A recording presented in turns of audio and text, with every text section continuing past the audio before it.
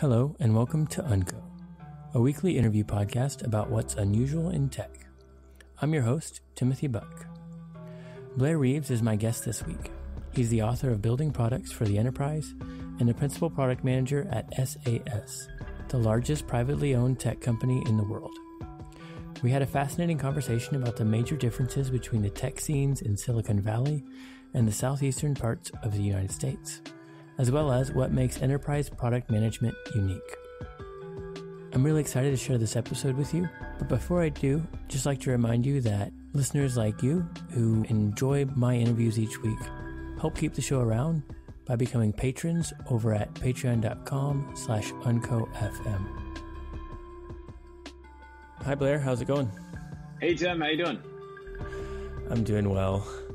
It is early here, but I'm glad to be doing this, and it was actually good because I got up early and I have my coffee, and I'm excited for this conversation. I think there's a lot of interesting things that we have to talk about. Well, I apologize for making you get up so early. Since you're from Carolina as well, I had a couple of Krispy Kremes this morning. Oh my gosh, really? Yeah, and I'm actually heading down to downtown Raleigh for lunch with my wife. When we're done with this thing, we're gonna go to Beasley's Honey Chicken. So okay, yeah, I think it's been outlawed now in San Francisco. Is that right? Yeah, along with the straws and everything else. That's funny. Well, could you introduce yourself to my listeners? Many of them, I'm sure, follow you on Twitter, but maybe just give them a little bit of background of who you are and what you do, and Sure. Then we'll get going. Yeah, sure. So my name is Blair Reeves. I'm a principal product manager here at SAS Software, which you are familiar with since you're from North Carolina, but for those who aren't, we are the largest privately held software company in the world. We're based here in Raleigh, really Cary, North Carolina, but Cary's right outside of Raleigh. People have heard of Raleigh. Let me see. So I'm product manager in enterprise software. I've been doing this for a number of years now. Let's see. My wife and I and our daughter and our dogs live in a little town called Pittsboro, pretty close by. I co-authored a book last year. It was actually published this year, I guess, with my friend Ben Gaines over at Adobe, called Building Products for the Enterprise, about product management in enterprise software, which is a very exciting topic. More exciting than it sounds, I think, but it's one that I find kind of fun. And yeah, I'm blog, I'm on Twitter, all that sort of good stuff too. Thanks for that. I think that's really helpful for people to get a little bit more understanding of why I asked you on the show. I think I want, like I said when we were messaging before, I think talking about the differences between enterprise product management and non-enterprise product management is really interesting. But maybe before we jump into that, we were talking a little bit about you being in the Carolinas and me being here in San Francisco. Yep. What do you see as, I guess, differences in the tech scene there? Let me see. So it's a big question. So I should preface this by saying I've never worked in Silicon Valley, and I don't particularly like Northern California, San Francisco. It's a beautiful city, and I have a lot of friends there and everything. I just, life has never really taken me to California, so I don't speak about that from personal experience. I feel like working in tech, you can't really escape, the Bay Area perspective on a lot of the stuff, especially if you're on tech Twitter and you're, interfacing that kind of world, right? So a couple of things that make the tech scene here pretty interesting. And I should say also, my wife and I did move to New York. We lived in New York for the last 2 years. We moved back. We were here in Carolina before that. We moved back here earlier this year. So we spent 2 years up in New York. So I kind of got to see kind of the tech scene up there, which I think is a little more similar than of course the Triangle is. So one thing about North Carolina and the Research Triangle area, Raleigh-Durham, is that there's a very large community of people here who've been working in technology for decades. And a lot of people don't know about that. So we were actually, IBM's largest campus in North America is here, and it's still here in Raleigh-Durham. there are something like 90,000 IBMers here at one point. Wow. And and so all this crazy stuff, like the barcode was actually invented here.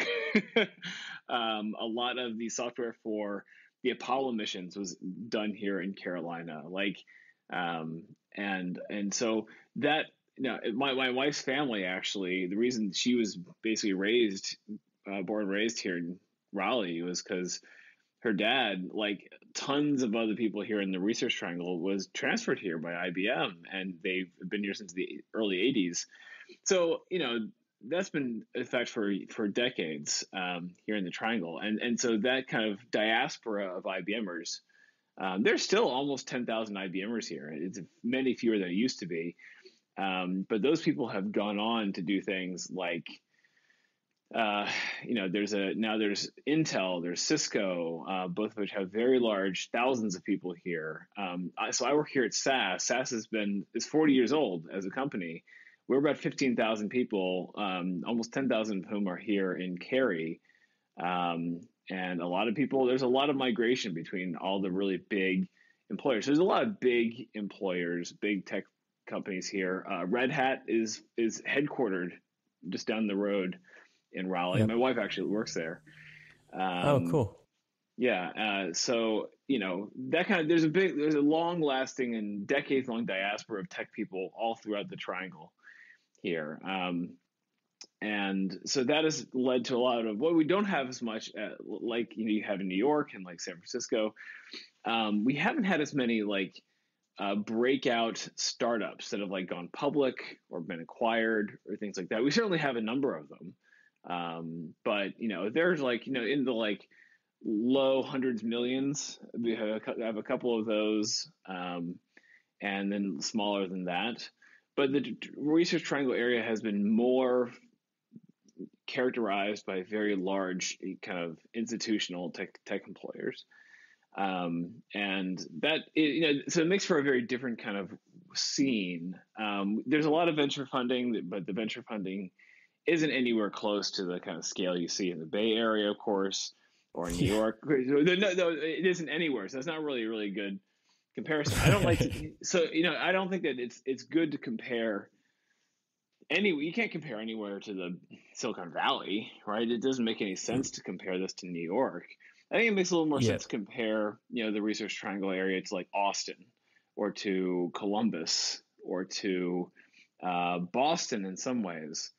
Places that are not, tier one cities. The whole metropolitan area here is what, like 2 million, 2.5 million, maybe 2 million, something like that. And that's split between Raleigh, which is of course the capital of the state, and Durham, which is right next door. It has 300,000 people there. Chapel Hill, of course, we have, so 3 major research universities, which contribute in a huge way to, both the commercial and cultural life, as well as feeding tons of talent into all these, institutions, which is really cool.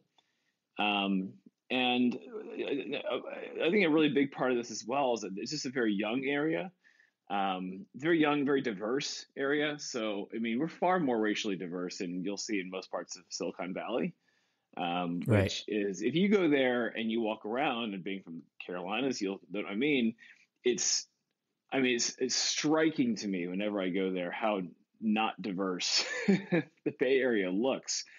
And of course, it's a little misleading because, people, there's a very large Asian community, of course, and certainly a very large Hispanic community, but they're kind of pushed to the edges, in ways that you just don't see here. Right. That was actually something that stood out to me. Like when I'd been in Greenville, South Carolina for a while, and Asheville, North Carolina, which are both primarily white areas.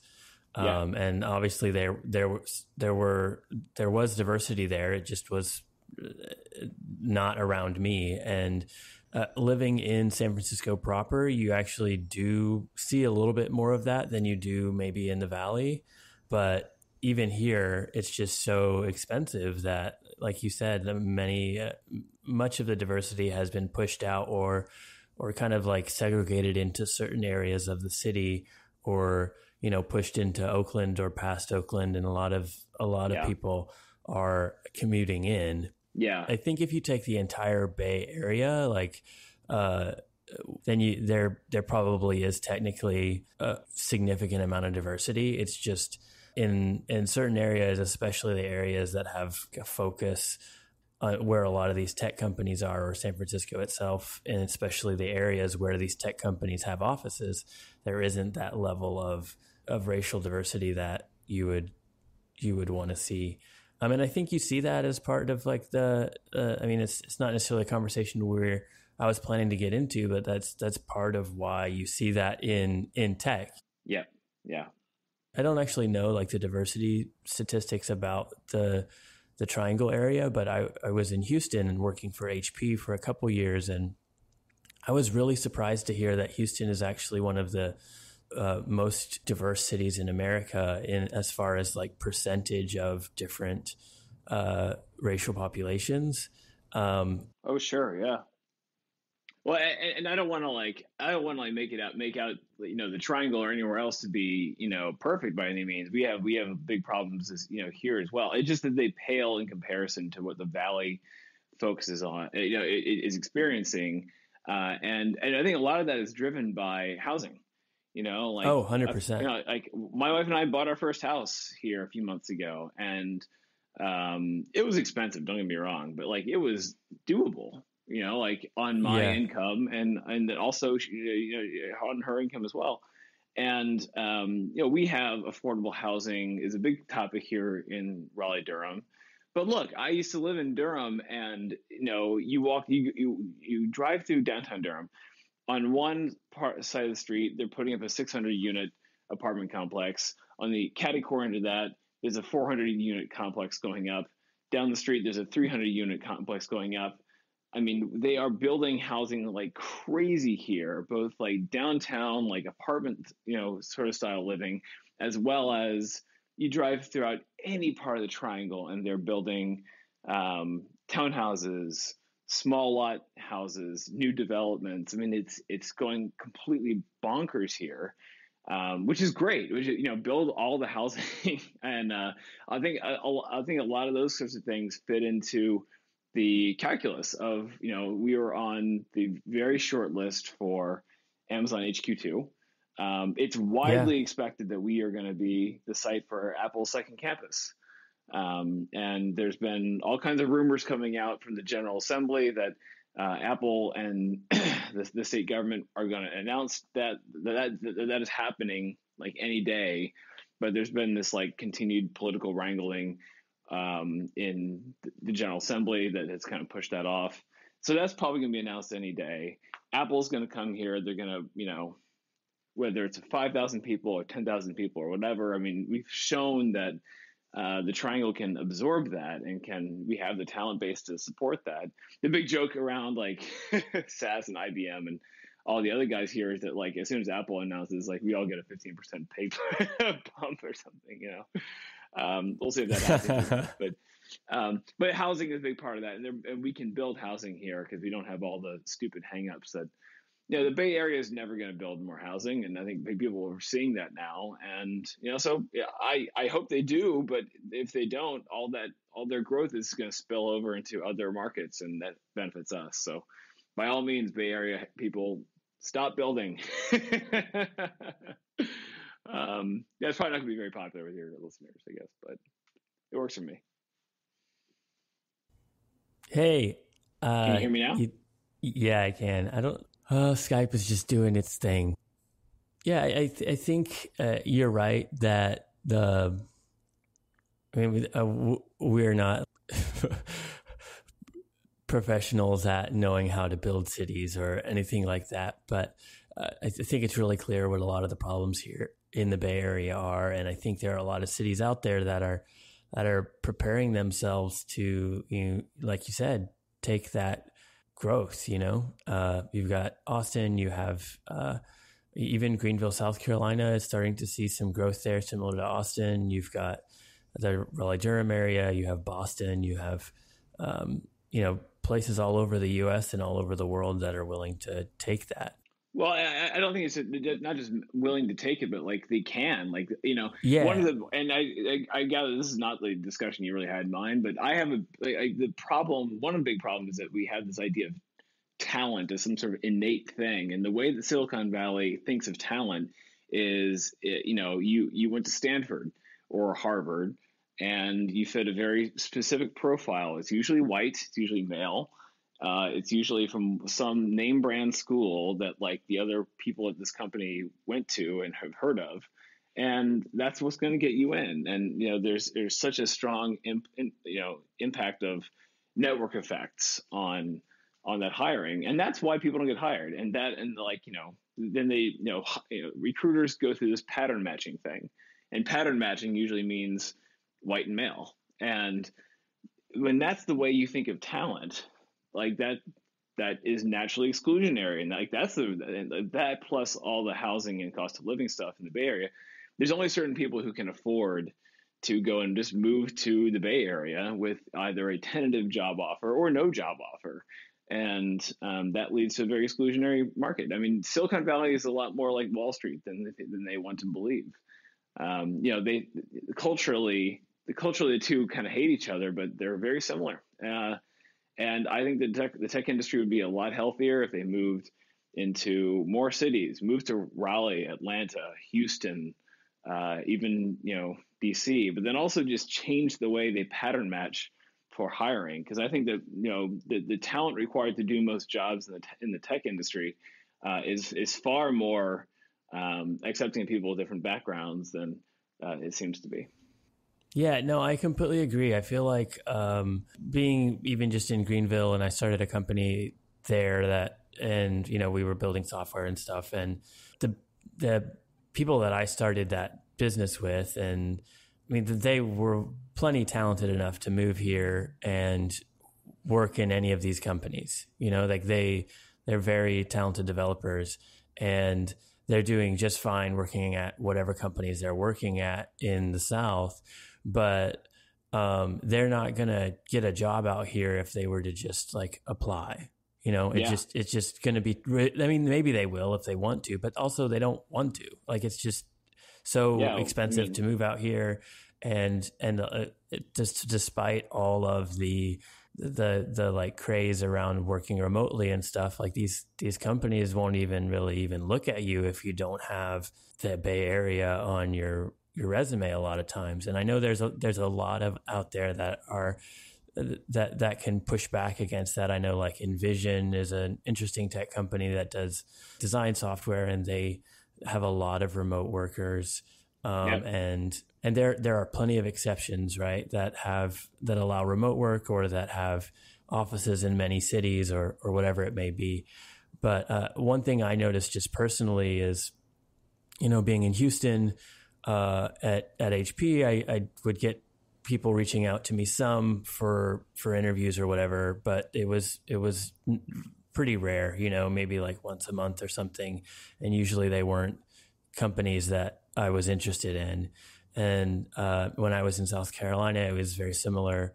And then like I just put San Francisco on my LinkedIn, and basically since the day I moved here, I've like nothing changed about my resume.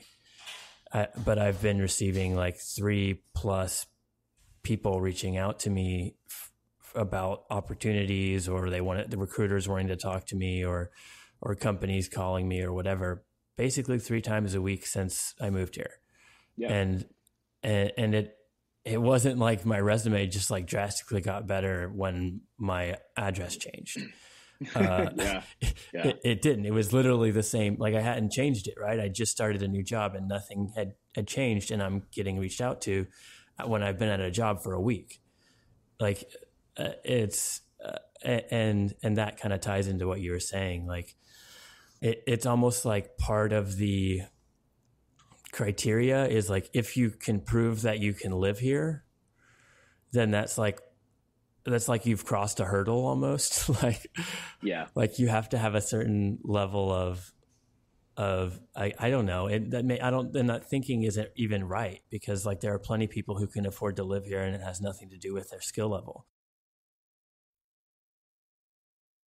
we can probably wind down that conversation. Maybe Skype cutting us off was a good call. I think it is interesting. I know people talk about it a lot on different podcasts, but it's a problem that we need to solve as an industry, and I think it is valuable to talk about it. Like, letting people know that there is a lot of growth in these smaller cities that maybe people can actually move to, and there are companies out there like yours and others that are large and profitable and successful and making software that really has an impact on the world, but aren't in the Valley. Yeah.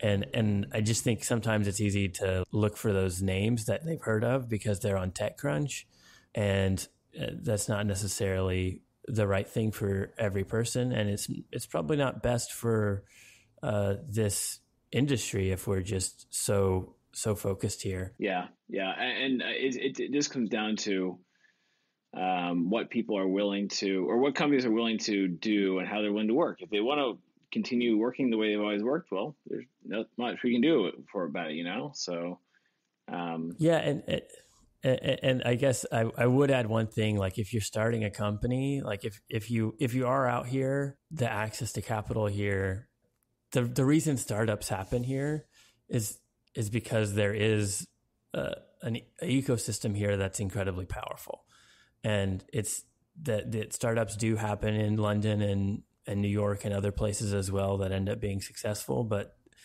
part of the reason there is this insularness of the Valley is because it has seen so much success over the years. And I just wanted to add that on because it's not like, I don't think anybody was like, let's create this insular place because that's what we want. It's more like just a result of the ongoing success that has occurred over the last, now 50 years or so. Yeah, I totally agree. Well, yeah. So let's to move on from that topic. You wrote a book specifically about enterprise product management, and I am a product manager, non-enterprise product manager here in the Bay Area. And before this, I was a product manager at a business intelligence company that built software for the enterprise. So our customers were like Wells Fargo and Barclaycard, and so you're probably pretty familiar with SaaS in that case. yeah, like big, enterprises that used our software. So I think that's probably actually when I first found you on Twitter was maybe when I was working there, just because hearing you tweet and talk about that was helpful for me because there isn't a lot of people talking about enterprise product management, maybe just because it's not considered as sexy or whatever. It's just a big part. It's a really important part of the tech community that doesn't really get a lot of voice. So people hate enterprise software, man. I don't understand why. Well, okay. I mean, I could get into why if you want. Oh, but, well, I have some ideas about why too, but yeah. Yeah. But before we do that, maybe just explain to people what you see the differences are between enterprise product management and regular like consumer product management or, small to medium sized business product management. Yeah. Well, so I think that the impression I often get is that a lot of product managers, especially those working in consumer products, have never worked in enterprise and don't really have a whole lot of exposure to it.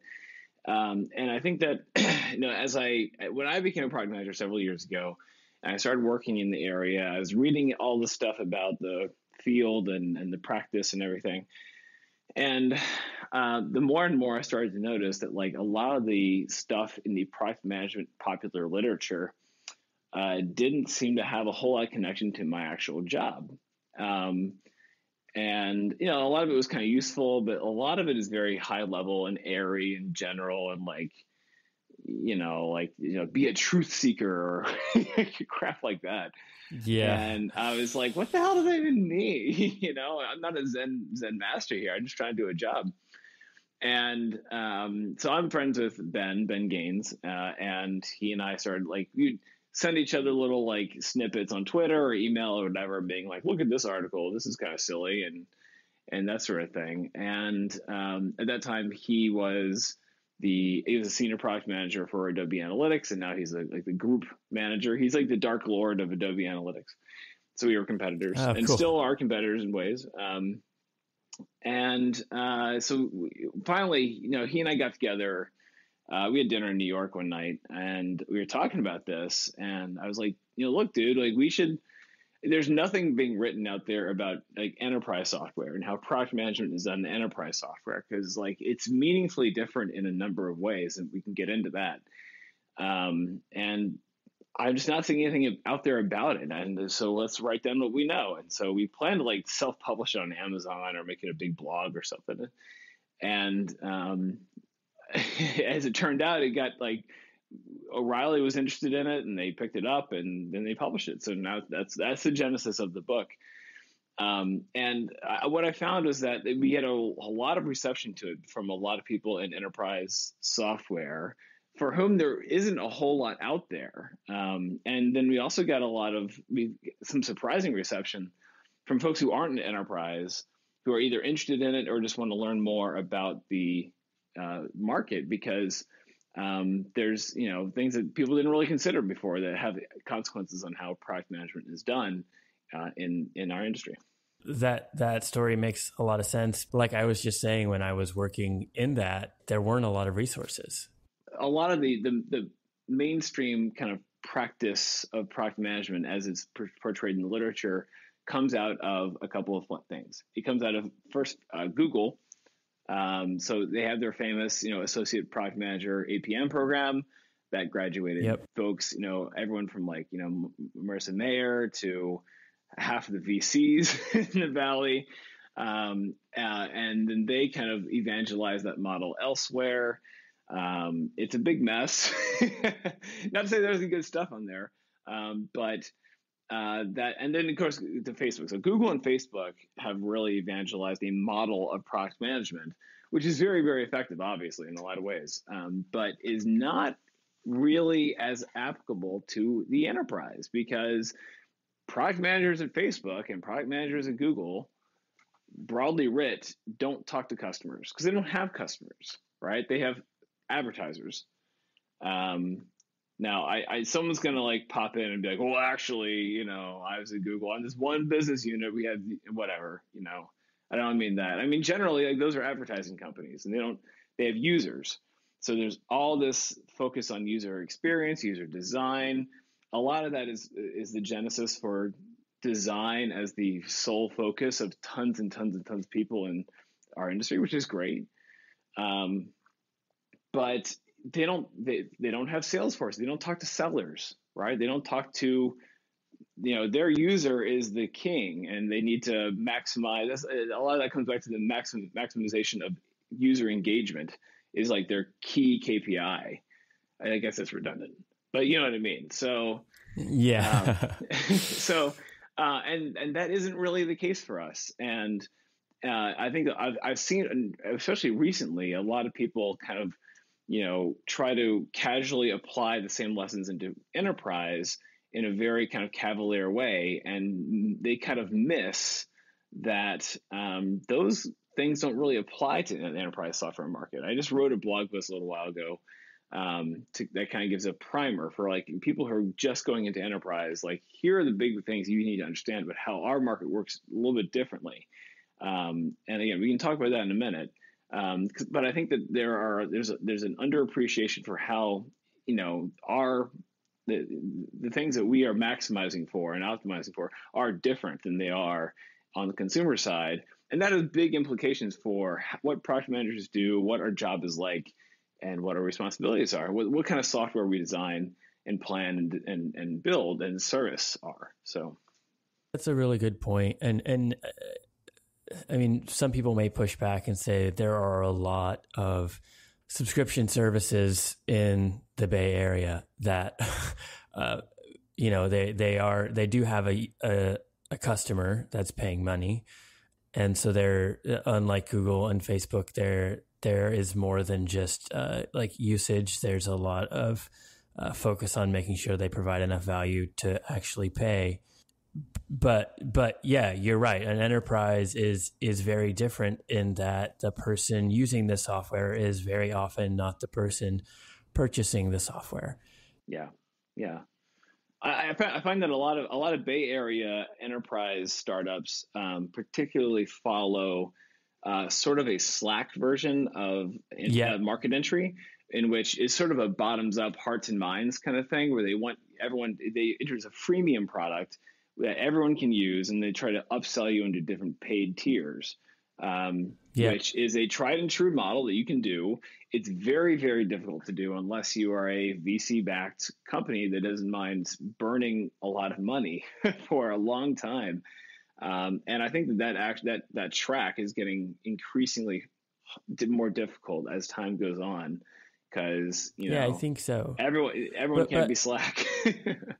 No, and I agree, but I think this kind of what we're pointing out here is Facebook and Google, let's do all this measurement of making sure that our users continue to use this product, A/B, and test everything to make it as easy to use or addictive to use as possible. Yep. And so that model has shown great success for them and for so many others in the Bay Area. Let's make our users love it. Let's make the experience really, really good. Let's have this big focus on design.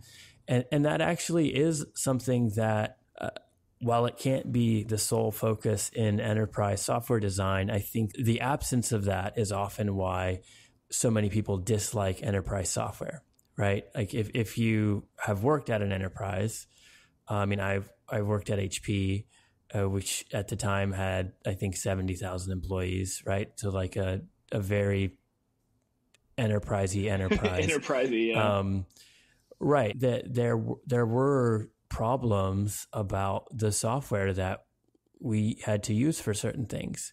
It was terrible to use, and it had to account for all of these difficulties that the business had for having 70,000 employees, right, across the world, and being a 70-something-year-old company, and all of the complications that come with that. And enterprise software needs to solve those really hard problems that like small, medium-sized business software doesn't. But it solved those problems while also not solving the end user's problem very well. Yep. And I think that's where you get this pushback is for people who've worked in enterprises or have heard of it, like the stereotypical enterprise software is ugly, but utilitarian. It's great for the executive because they get whatever data they need out of it. It's great for the person who had the buying decision because they have 5,000 checkboxes of every feature it has, even if those features are terrible. It has like a CYA mentality in purchasing oftentimes of if I buy this one and it has 75 features, including chat and converse and all this other stuff built in, then like if I buy this other one that is more focused, people are going to say, why did you spend more money on like having to buy 2 or 3 different types of software? Mm-hmm.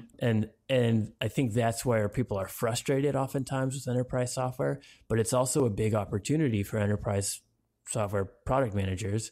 If we, well, not me anymore, but if we can do both of like realizing that we have more people than just the end user to keep in mind. We need to make sure the end user is satisfied, but also the purchaser and the IT department and the like the business as a whole are all getting the right value out of it. Then I almost see that as something that we can learn from each other, right? Like enterprise product managers can learn about being user focused, and regular product managers can, medium to small business product managers can focus on making sure that they're building something that not only the user finds value from, but also the business and the IT department and all of that. Well, I think that recently you've heard a lot more talk about this, what they call the consumerization of enterprise software, where, the stereotype is that, okay, we have all these millennials like me coming in who, we've been using Facebook and Google and whatever, our iPhones for years, and we expect the same level of like design, simplicity, and ease of use from the tools we use at work. And there, I think this is I think this point has been played to death, and it's not that it's not true. It's just that it's very, very, very simplistic. That is sometimes the case. People hate using software that they hate to use, right? But my famous stat I always like to go back to is that, have you ever used Lotus Notes? I have not. I've heard of it, but I haven't used it. Yeah. So everyone has heard of Lotus Notes because it is the worst piece of software. People in like giant organizations like UPS used it, a bunch of banks use it. Like it's everywhere. It's not as big as Outlook, of course, but like it's a very, very, very popular. I should say it's very, very widely used suite of like email software that the huge organizations and companies often buy. It is a huge pain in the ass to use. As an IBMer, I used it for years, and so I can say this: it's just terrible. It's a highly reliant and highly available database, program with like an email client built on top of it. And everyone absolutely hates using it. But here's the thing: IBM still makes like close to $1 billion a year selling it. Like they make tons of money on it, even still today. Yep. And so there are certain areas of software of enterprise software in certain industries for certain roles and certain jobs, functional areas, where the consumerization of enterprise software is real. You see that with Slack. You see that with the move towards tools like Trello and like Jira. And there's collaboration tools coming online that are really exciting, and so you see some of that going on. In other parts, it is just not true. Like there are point of sale software is a good example of this. The people who use point of sale software do not matter. In large corporations, who are buying very complex point of sale software, the people who are making the buying decisions for those things do not care at all what the $10 an hour, $8 an hour, retail operator thinks or how easy they find the software to use. What they care about is functionality and security. There are a million other examples of things like that. BI software is famously a pain to use. Because in some places, as you well know, in some places, user experience really matters a lot because those users have a large amount of influence on the buying decisions for that software, and in other places they just don't. So I think that this is not that there isn't some truth in this idea. It's just that it's a highly simplified version of the idea that people who come from consumer software with a heavy design background have a natural bias to think about. They think about, well, if users love my software, then they're going to buy it. And that's not really always the case. That isn't to say we don't think about our users and user experience. We want that experience to be great. It's just that it's one of many considerations that we have to take into account.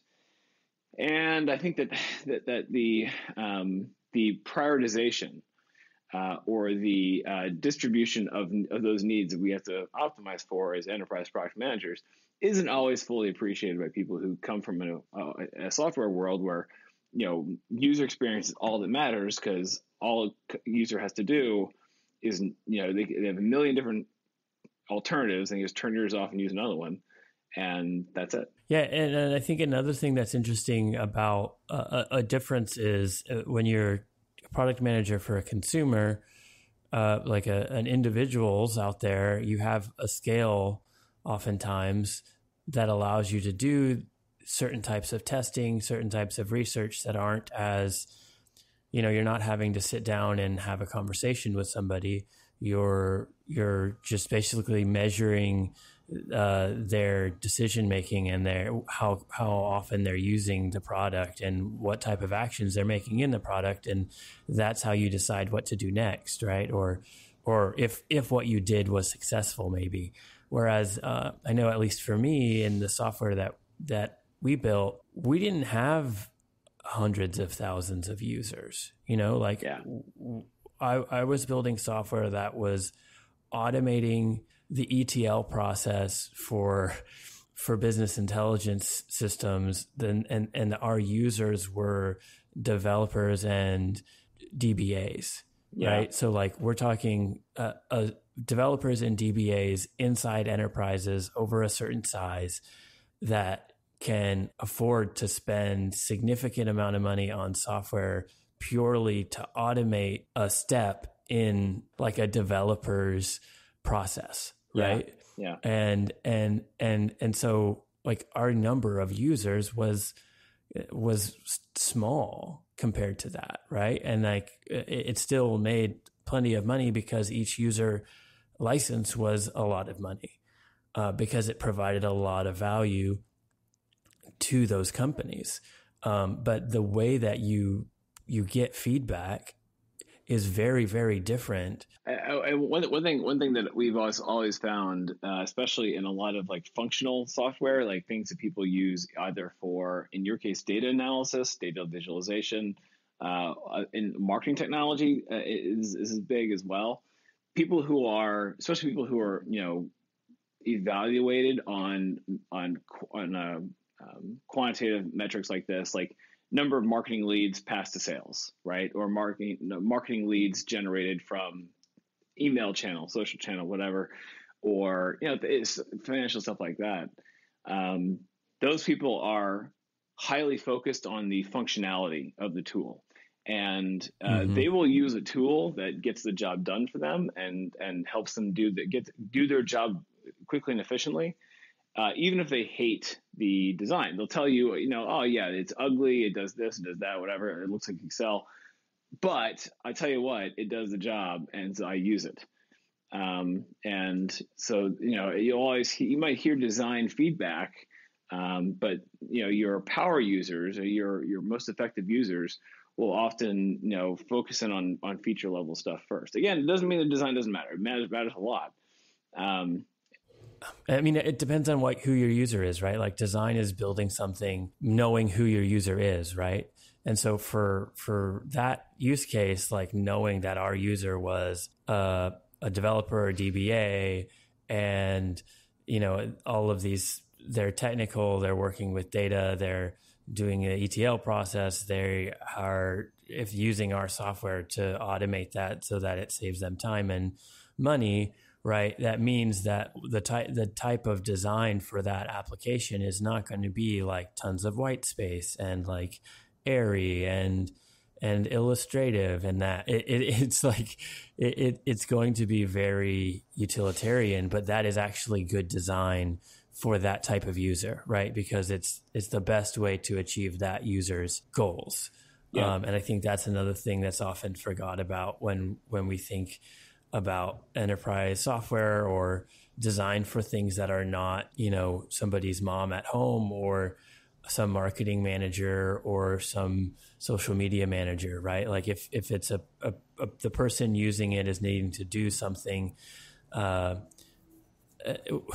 mean, really, again, it comes back to good product management is making sure that you build a product that is providing value to your customers, right? And it's good to get another view on that, to show that not everybody's customers are the blogger who wants to write about cool new software, or the guy who does his podcast from his iPad or whatever. Yeah. It's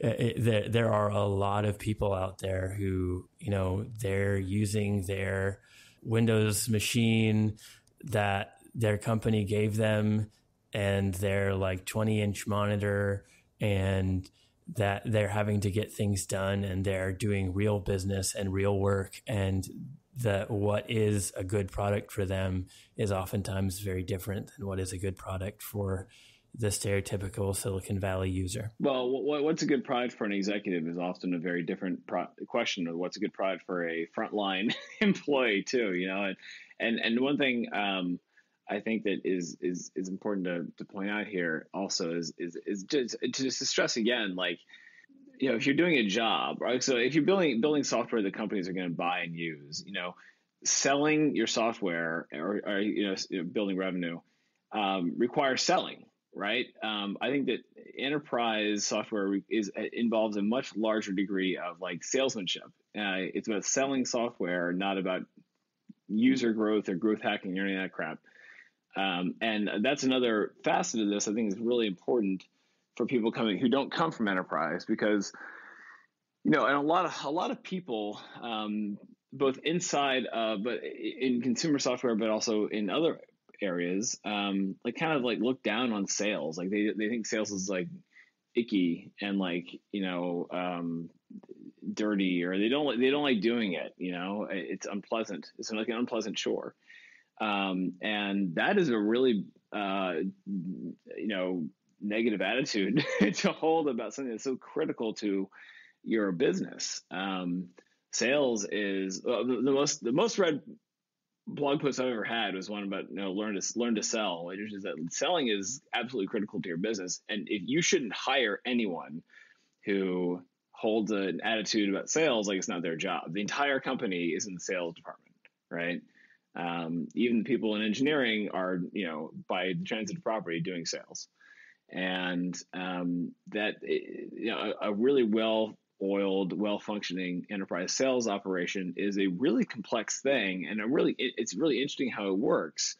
But it requires product management involvement. And if you haven't sold software before, then you very easily think that, oh well, if I build a really pretty tool here, people will definitely use it, right? And sales, you can't sell software without selling software, and that's a big part of it that I don't think gets nearly enough attention, and one that I might write a little bit more about in the future. I don't know. Yeah, no, that's a really good point. I think it kind of all ties together. It's so easy to focus on the tech crunchy Silicon Valley type companies that are primarily focused on, or at least the ones that we hear about the most, are primarily focused on either small and medium-sized businesses or consumers, and that has a certain approach to product management that is successful and is valid, but there are other approaches that are necessary for other types of customers, and I think that's good to hear. I have to drop off for another call in just a minute. So to wrap this up, what is one thing that you find unusual in tech right now? I think that a big thing you're seeing that I think is really interesting is how much more difficult it's becoming for any consumer-facing business to grow in the GAFA era, the Google, Apple, Facebook, Amazon world. If you're not part of their ecosystem, it's like customer acquisition is just going to be really, really difficult and expensive. And you're seeing that even, especially in the direct consumer, marketplace right now. There's that whole thing about how customer acquisition is the new rent, right? And it's just brutal, and it's going to get harder because they're monopolies. They own all your customer acquisition, so that's really hard. In enterprise, there is no GAFA. There are big incumbent vendors, and it can be difficult, and there are certainly obstacles, but it's nothing like the GAFA world. And for the most part, those guys haven't really touched enterprise. In enterprise, the companies executing the best out there now in enterprise SaaS are Adobe and Salesforce, bar none, hands down, and they're kicking ass. But I think there's a ton of different areas of the workplace about how we work, working practices, collaboration, and so forth that are still basically rooted in the 80s or 70s even. And I think that part of that is, there's a real resistance to evolution in our working practices, especially in American companies, but I should say in American companies and especially abroad, that really holds us back from a lot of things, especially in how we do knowledge work. And I think that the companies I think are most interesting right now are the ones who are changing the way we work and making the way we work more effective and more productive. And some of those, I'm a huge Atlassian fan. I'm a big Slack fan. Yeah, I was just about to bring Atlassian up. And did you hear about their deal with Slack just yesterday? Dude, I'm a shareholder, man. I'm happy today. Nice. But I mean, those are just that's it goes beyond what they're doing now. I think that companies that are doing stuff in that area are doing some really cutting edge stuff that's going to change the world, and maybe Microsoft will acquire them sooner or later. I don't know.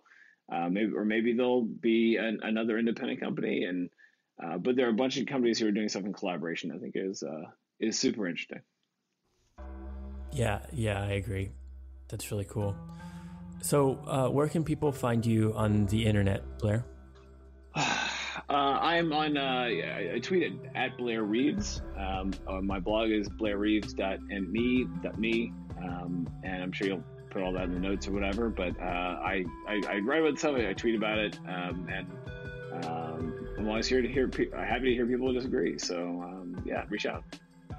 That's great. Thank you so much for coming on the show, Blair. It was a lot of fun to record, and I think the purpose of the show is to talk about what's unusual in tech, and if we don't have perspectives from people not in the Valley and people who are not working on consumer-facing products, then we're not going to really have those conversations and that the show is all about. So it's been really great to have you on. Awesome. Well, thanks for having me on, man. I really appreciate it. Awesome. Thanks, man. See ya. See you, Tim.